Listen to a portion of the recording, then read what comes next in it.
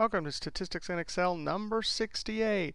Hey, if you want to download this workbook and follow along, click on my YouTube channel, then click on my college website link, and you can download the workbook, Business 210, Chapter 6. Hey, we're talking about normal Bell probability distribution. Hey, this is a continuous random variable, and this is its probability distribution.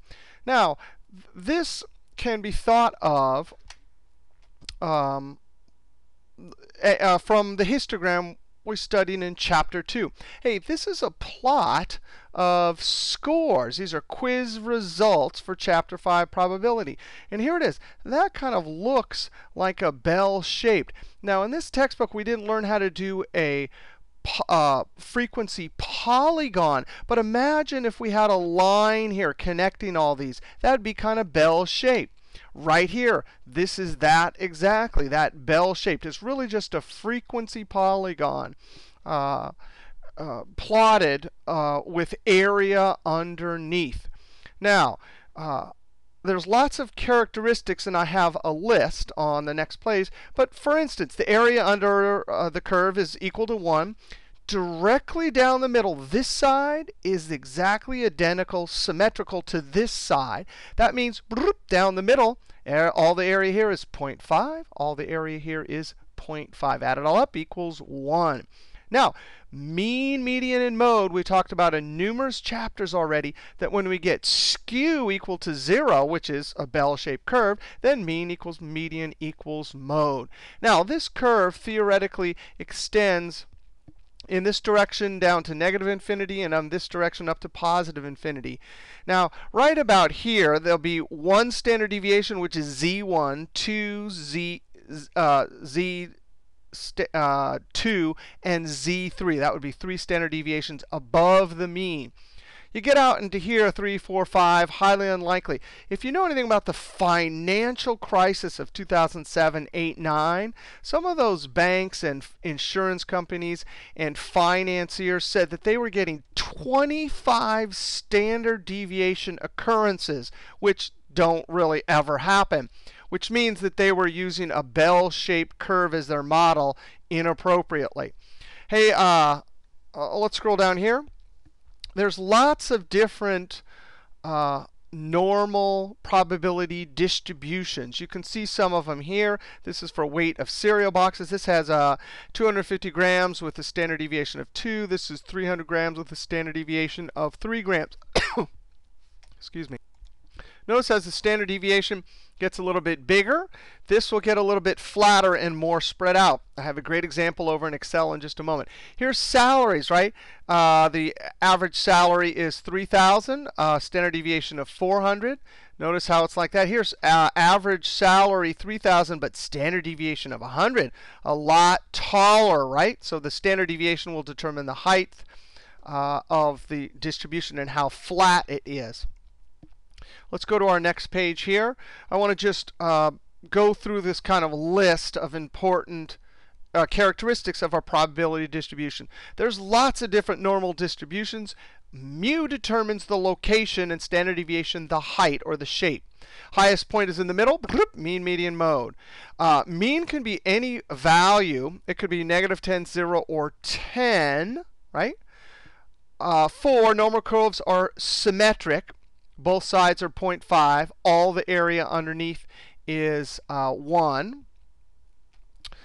Standard deviation determines the shape or height. We already mentioned that.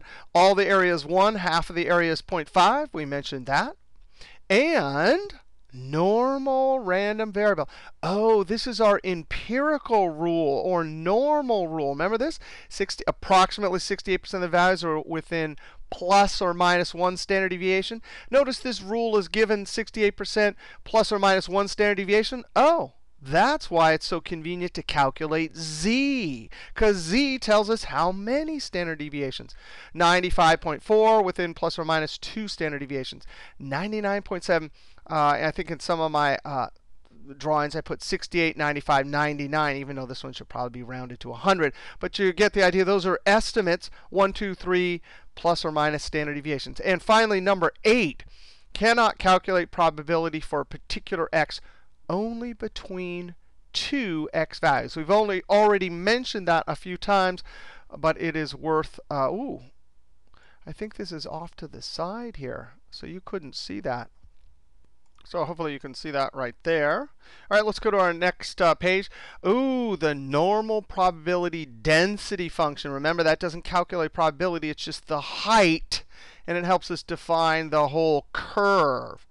Ooh, there it is. But luckily we don't have to type that out. Oh, but it's fun to type out in Excel. Here's the variables. We're going to use functions built into Excel. We need to talk about the standard normal probability distribution. There's the function for it. I'm going to go to a couple slides ahead. This is page 12. We've already done this. This is what we did in Chapter 3. Chapter 3, we calculated z-score. Remember, an x minus a particular x bar divided by standard deviation? Well, in this chapter, we can't use sample data. Later chapters, we'll learn how to use sample data, because we have to, because most data is sample data. But here's, we call this z-score here. We're going to call this the standard normal random variable. Number of standard deviations above or below the mean. Same as before, but using population data. Population mean, population standard deviation, x minus. Awesome, because it really standardizes.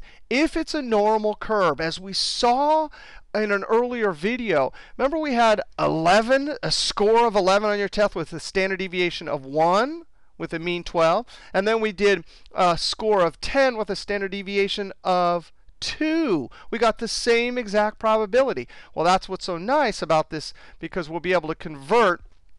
Actually, in Excel, it doesn't matter. In the old days, it really did help a lot to have z. But now we have functions for everything, so it doesn't matter if you use z or not. But this textbook does, and I'll show you both ways. We're going to have to convert. If we have our example, which is back here, right there. Statistics quiz equals 20 points. The population mean was 12. That's from all past quizzes. Standard deviation was 2.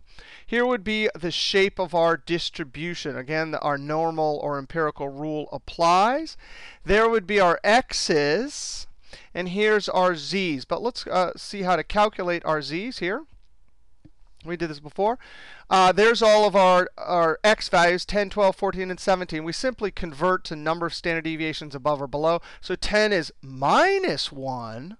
Yeah, 1 below. What's 12? If you got a score of 12, how many standard deviations are you away from the mean? 0. How about 14? You're 1 above. How about 17? Man, you did great.